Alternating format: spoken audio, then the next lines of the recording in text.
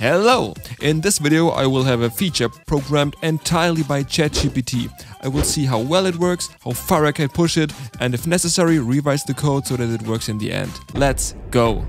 Currently, with the money found in various crates within the game world, there is nothing one can do with it. I would find it really cool if we could develop a trading system allowing us to buy certain items from a merchant and also sell the items we found along the way. Let's see if ChatGPT can solve this issue for me. So let's type out a prompt to get the best result ever. Hello Mr. Bebop. I'm programming a game in C# using the Unity engine. In my game I want to buy or sell items to dealers. Can you code a complete and perfect system to deal with items for me, so I do not need to write any line of code? I don't think you need any more information because you know what trading is, and I mean you're Mr. Bebop. AI will replace us all in 7 weeks, so I think you're good to go with songs. After a little small talk with my new best friend, I decided to just lead our chat and ask more specifically.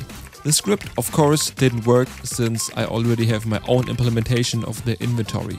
This hasn't surprised me so far, it hasn't been that difficult. Naturally, I also want a UI for it. I'm making it harder than it is because I already have the logic in my inventory system, but I still want to see if ChatGPT can manage this. So our next prompt would be something like, can you provide me with code for a UI where you can just drag and drop items to sell or buy? Okay, that worked somewhat okay, but I think I need to revise that again. I want to display the inventory on the left side and the dealer's panel on the right side. When I drag and drop something from the inventory to the dealer, I want the item to be sold immediately, without showing any dialog box or something like that. Similarly, if I drag an item from the dealer side to the inventory, I want to buy the item in the same manner. Now that I have implemented it myself, thanks to ChatGPT for the help, I think the task might have been a bit too difficult. That was expected as ChatGPT works best with smaller tasks, and then you piece the result together modularly.